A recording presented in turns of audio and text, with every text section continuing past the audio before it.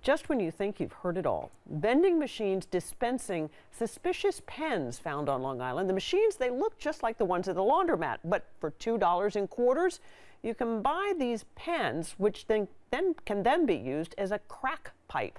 3 of those machines found in Suffolk County, and police have no idea who put them there. Long Island reporter Kristen Thorne live in Coram with more. Kristen?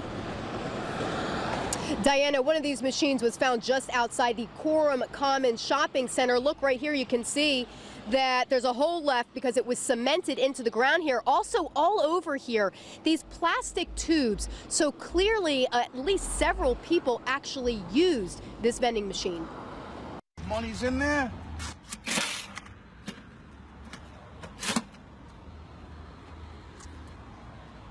That's what we get. A glass tube, what appears to be a filter, an ink dispenser, and a pen top. The town of Brookhaven says it's not being fooled.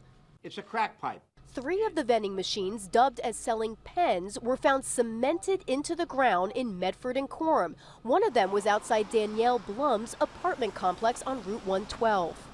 We've been here for 3 years. We've never had any problems, and now this. So it's pretty disgusting. Another one was at this bus stop on Middle Country Road in Coram. Did you see anyone actually using it? Yeah, I've seen a couple of people using it. Scott Malls took video of the one at a bus stop outside the Coram Commons Shopping Center and put it on Facebook. I wanted the community to see what was going on and try to get rid of it as quick as possible, because that's actually a bad area for drugs. The town and Suffolk police are trying to figure out who put them there, how long ago, and what the real intention is. The town received complaints last weekend. Obviously, it's not illegal to sell a pen. To sell a pipe is not illegal. However, this is considered drug paraphernalia, and it also is being dispensed from a machine that was installed illegally per town code.